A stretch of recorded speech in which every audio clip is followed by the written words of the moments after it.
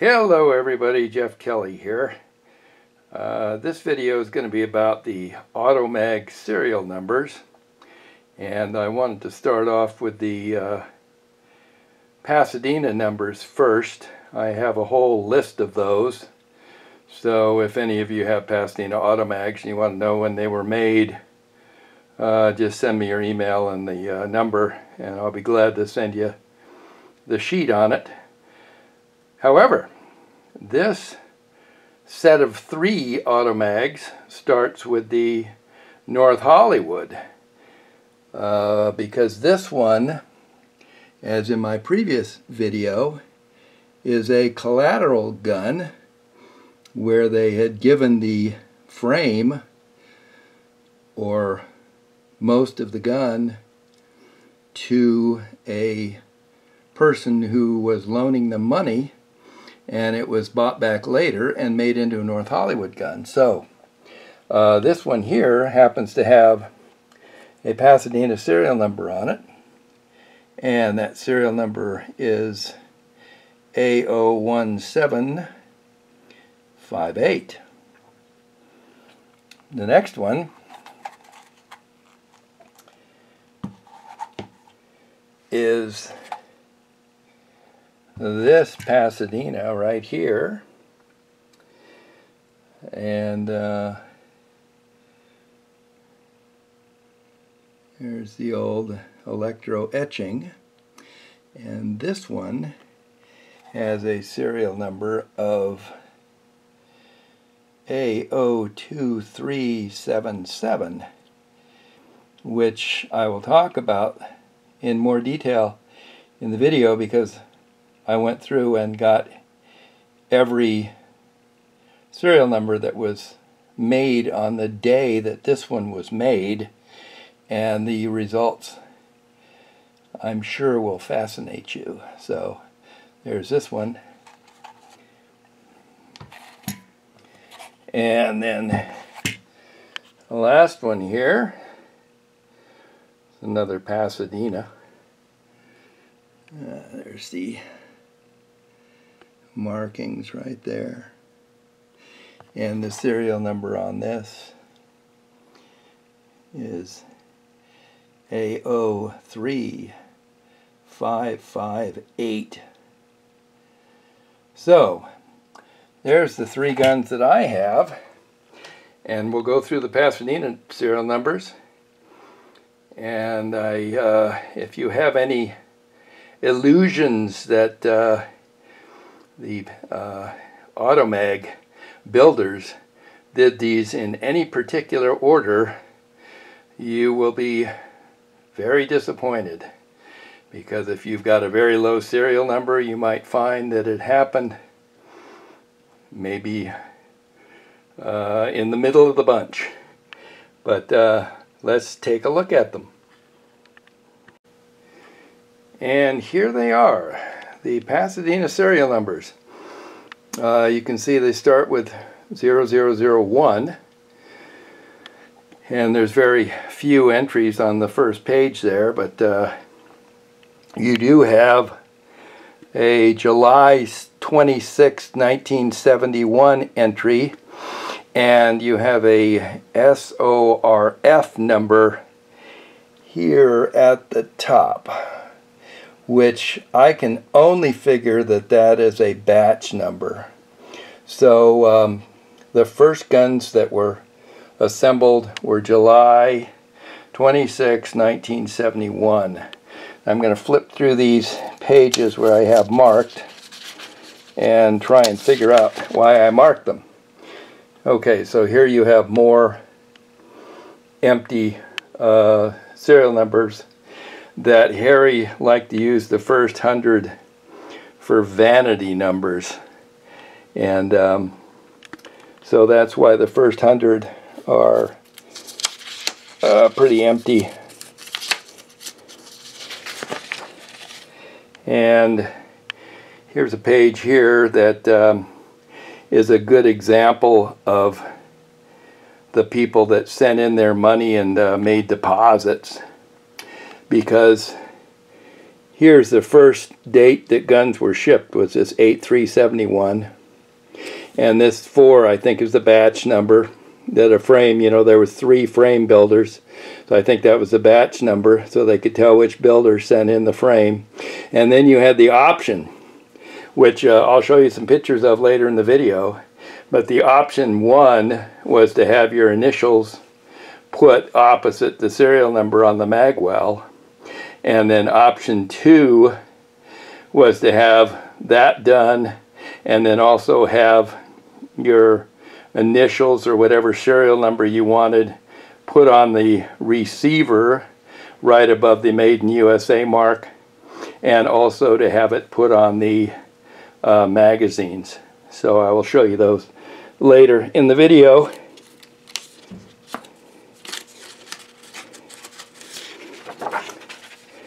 And then here are some examples of lower serial numbers in the 200 range that were made in October. And then you can see that one there, 226, was made in March of 1972. So there's not much rhyme or reason here.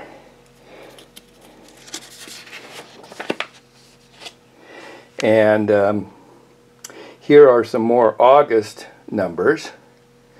And then you can see right above there with the 289, 290, some November 71 numbers.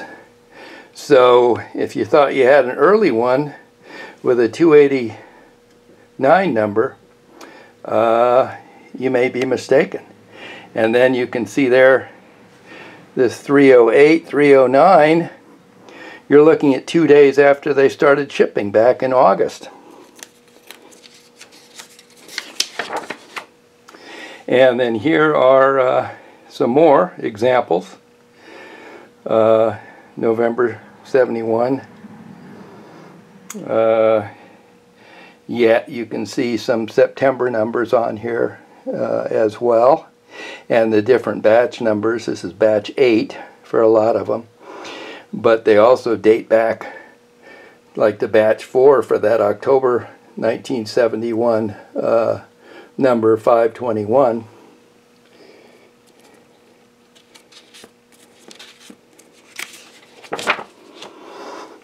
And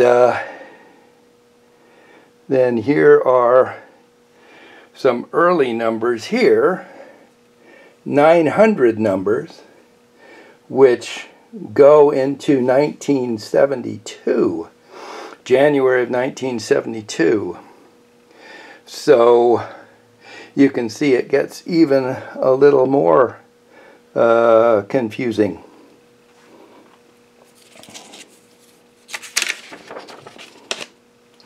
And then here's numbers in the 1,000 range that are going into 1972. And there's a couple of these numbers from 1972, maybe all of them, that were given as collateral, because later on in the video I'll show you the guns that were turned into North Hollywood guns, the Pasadena numbers that were turned into North Hollywood guns, and some of them came off of this page that were built in 1972.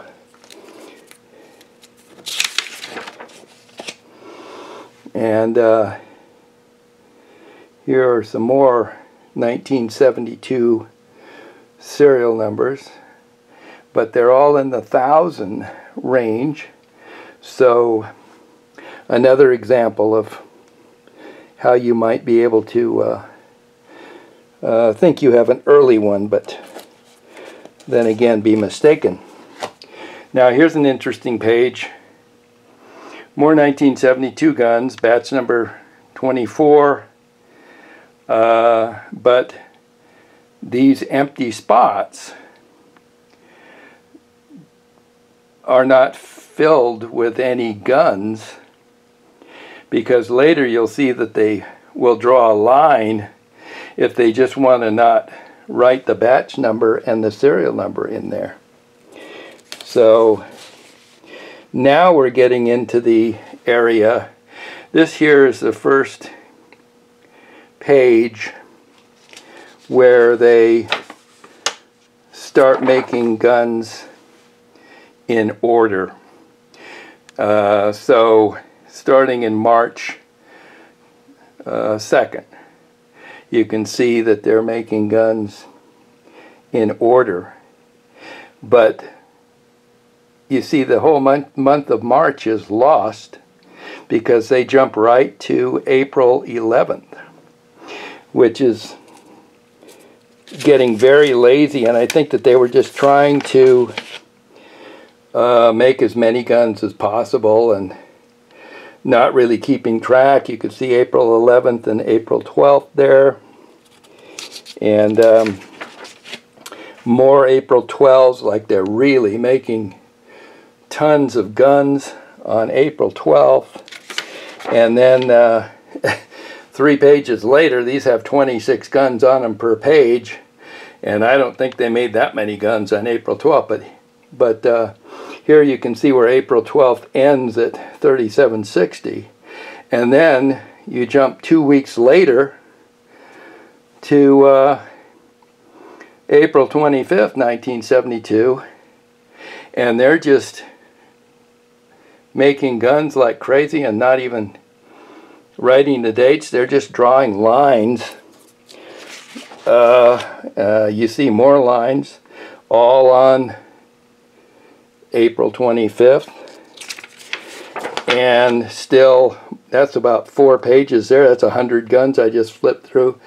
So you've got another bunch of lines. Now you can see here that's a notation by Walter Sanford, Harry's son, stating that this 3875 number is the first NH or North Hollywood gun.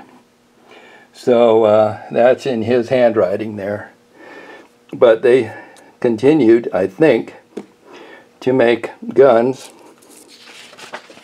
and then it looks like they quit with 3905. Now, I took a look at the guns that were made on the day that that one that I have, that 2377, was made. And they made 54 guns that day. Went through all the serial numbers, every page. And you can see that one day, December 22nd, 1971, they started at serial number 1253 and ended at serial number 3117 for a total of 54 guns. But you could see they were just pulling off of the different lots, and really no rhyme or reason to the order of which they were pulling these frames and stamping them with the serial numbers. Now I counted up all the guns on every page of those, and these are the number of guns that were on the page, and the total was 2825, and I counted 19 North Hollywood guns in there where I've seen that are actually North Hollywood guns, which I'll have later on in this video.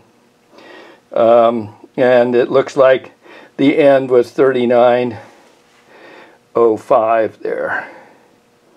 So let's go on and discuss the North Hollywood serial numbers, and I'll look at the rest of the line.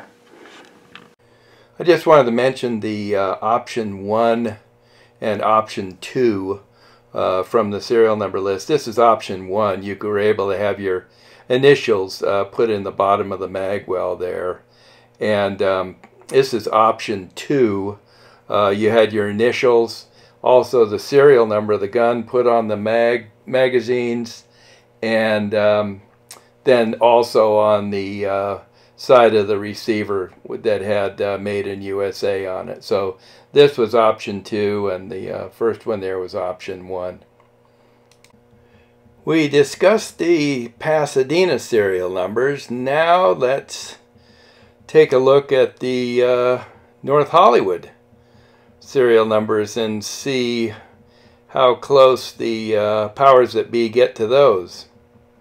This is a sheet here of where the serial numbers are supposed to be on these automags, and it says that the North Hollywoods go from 3400 to 5015, and let's prove them wrong. So these are the North Hollywood guns that I've seen on the internet, and you can see that the collateral guns are down in the 1000 range, 1039 there, and these are the ones that I've seen. There could be ones even lower than that. So I guess their notion that they start at 3400 is wrong, and with the notation that Walt Sanford made, where the guns are starting at 3875, also makes them wrong. So this is what I have on the North Hollywood guns. I just wanted to mention the TDE Monte. It probably is the least valuable of all the automags. The serial number range on it was A05016, which came right after the North Hollywoods, and AO8300. And Lee Jurrases were intermingled in those serial numbers, and high standards were intermingled in those serial numbers. But this is the Monte, and I didn't want to leave them out. In 1974, April of 74 to be exact, High Standard wanted to get an exclusive distributorship with the Automag company based in El Monte. At that particular time, Lee Jurras also wanted to get an exclusive distributorship, and Harry Sanford actually promised Lee the distributorship, but High Standard came in and outbid him. So they were the first to start selling automags without the or with a different name on them, and they started with the serial number H003 in April of 1974 and finished with H200.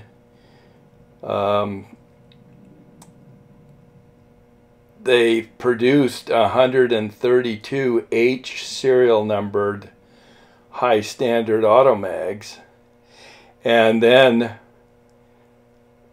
April 19th, 1974, they took on the A numbers that the automags were always serialed in, and produced another 909 High Standard automags with the A serial number on them, and this was from serial numbers A05278 to A06500, And then in 1975, there was another round of high standards made from A06600 to A07637.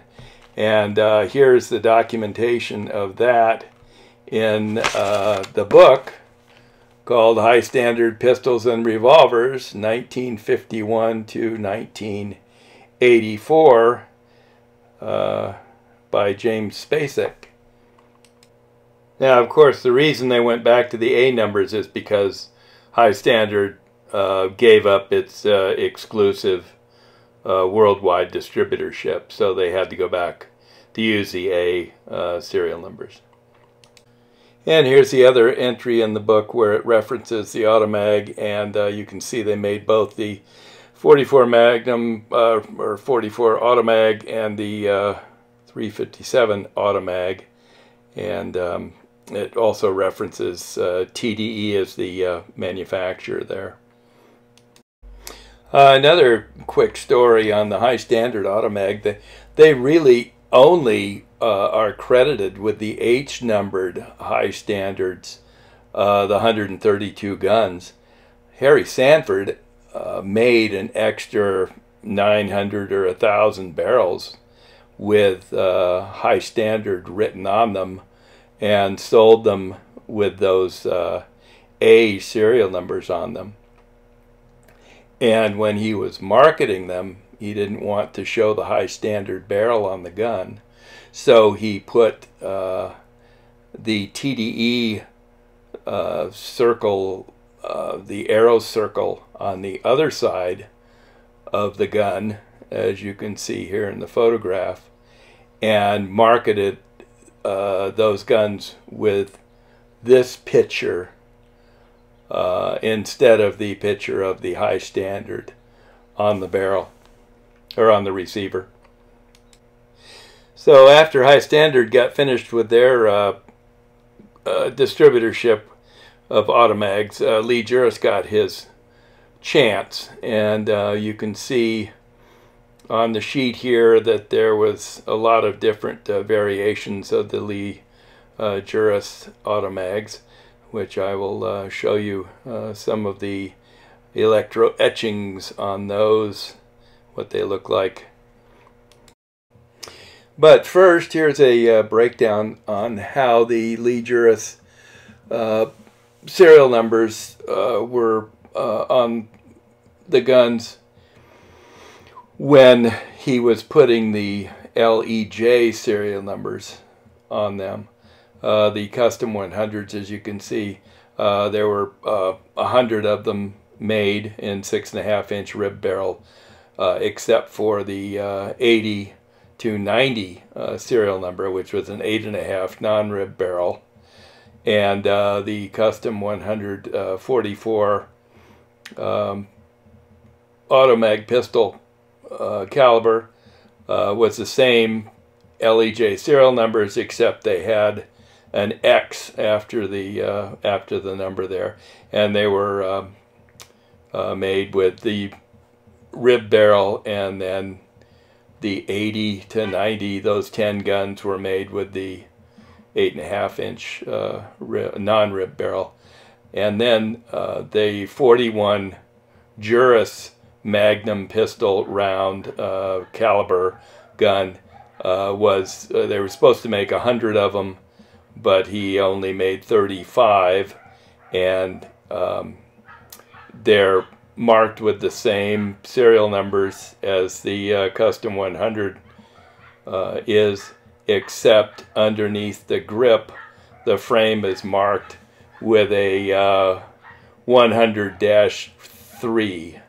So that's the way you tell the original frame on the 41 JMP. Then he also had some specialty silhouette guns that he had made, Condor, Backpacker, Alaskan, the Cougar, and thereabouts.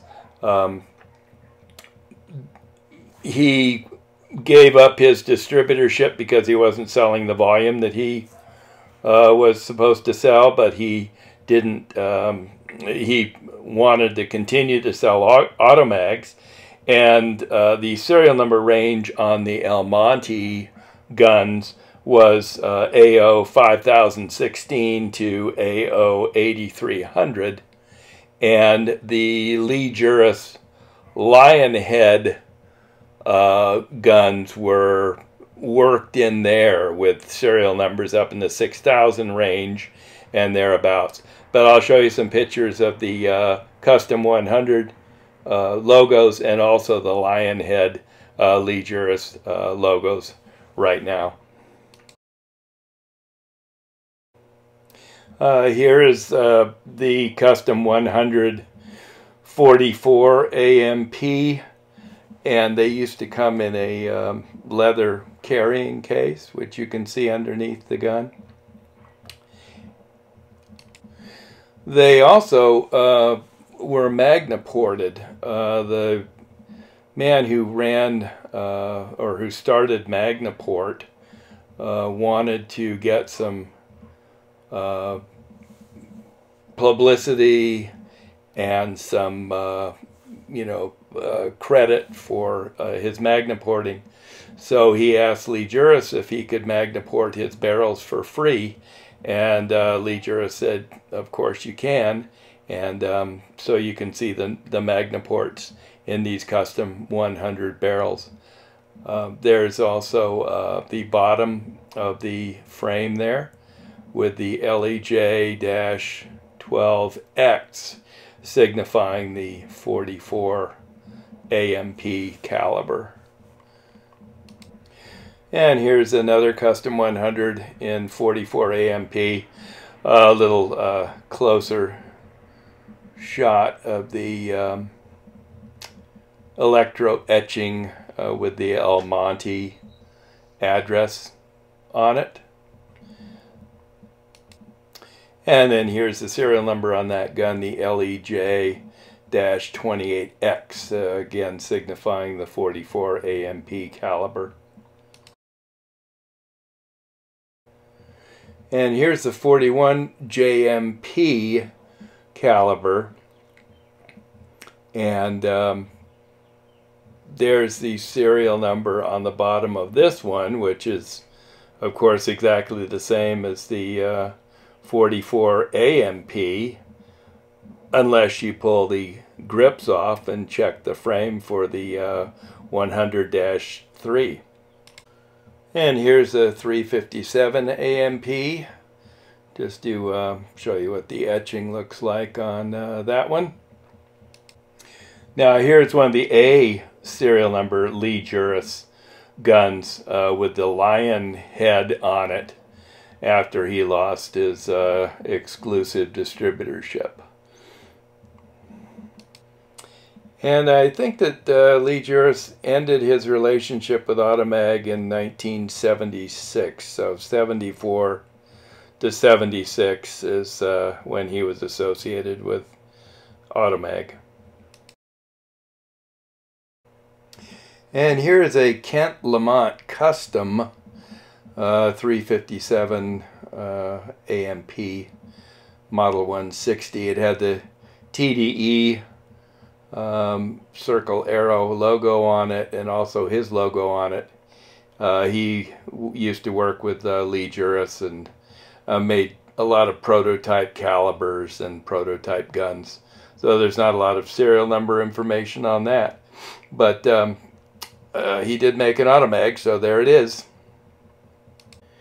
In 1976, Harry Sanford wanted Ed O'Neill to make him some bicentennial guns, and he wanted 100 of them made, and here is one of them. Ed O'Neill only made about 6 of them, and they're really quite rare. They're all polished with that beautiful Liberty Bell logo on there, and in 357 AMP. Here's the serial number on this gun, and I think they go from 200 to 206.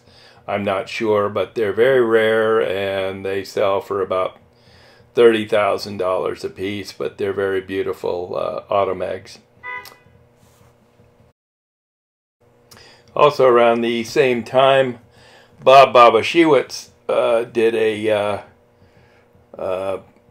bicentennial gun, and here it is with one of his barrels on it. And there's the Robert Babashiewicz 1976 serial number on it. So just for honorable mention there.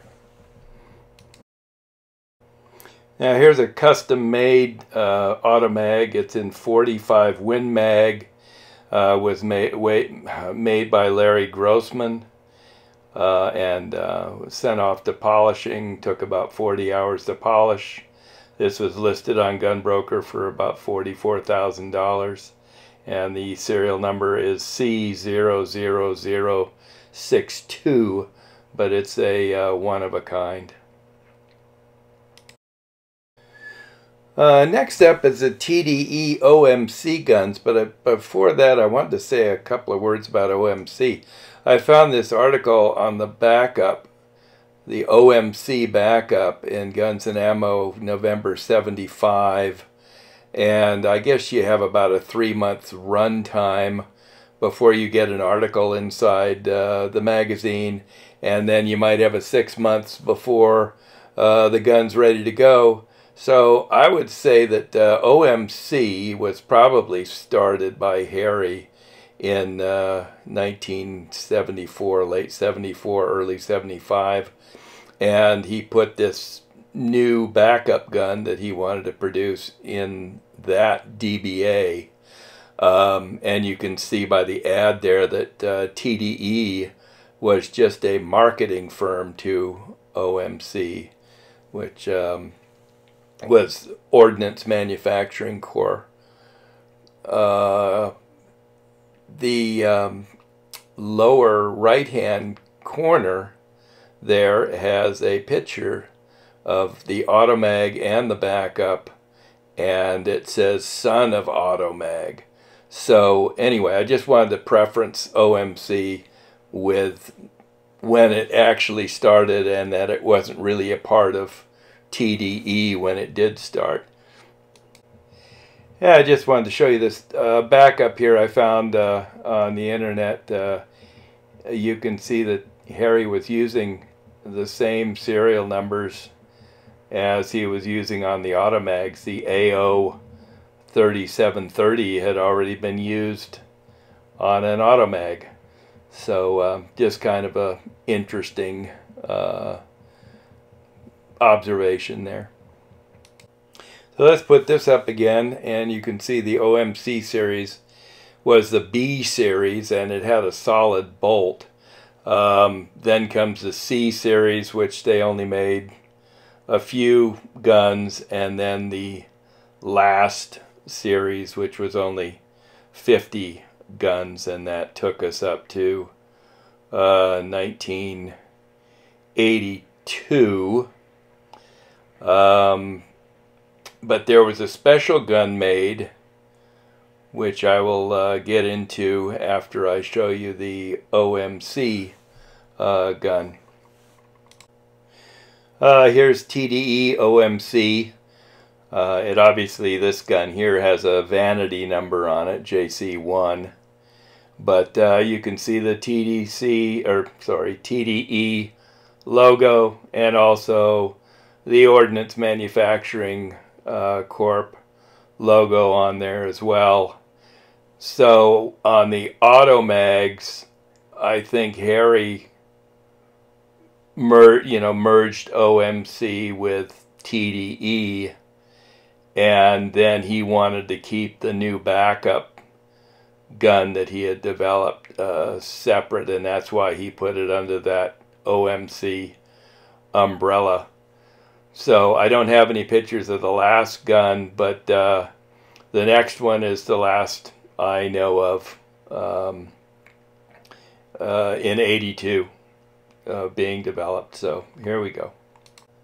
So this was August 29th, 1980, when Clint Eastwood sent Harry Sanford this letter thanking him for the Automag that Larry Grossman had made up for him. And he was just trying to get a script together to use it in. And of course they also made him another one that shot blanks. So I think that this was this was Clint 1, and also this was sent to AMT Corp, which I guess would mean that TDE had gone away, and Harry had started Arcadia Machine and Tool from the same address in El Monte on McBean. And so this went on until '82, and that was the end of it. So I just want to show you the serial numbers and the guns that I've found on the internet, and that'll wrap it up. So thanks for listening. I didn't want to forget anything. Here's the Harry Sanford commemorative. I think there was only about 64 of them made altogether. 30 were made at Galena, and then you had some made in Hesperia, and then you had a few, maybe 30 of them made in Sturgis, South Dakota. And that was it. So just wanted to give them honorable mention. This is number 21. And so here is what I found on the internet. This is every type of auto mag made. And I hope I got most of them, but I keep running into the same numbers over and over again. So I think I got the lion's share of them. The prices that they were either listed for or sold for, their serial numbers, and the date of sale. Did the best I could there. So hope you enjoyed this video, and if you'd like it, I'd appreciate it. If you'd share it, I'd even appreciate it more. And if you'd subscribe, I'd appreciate it more. Thanks again.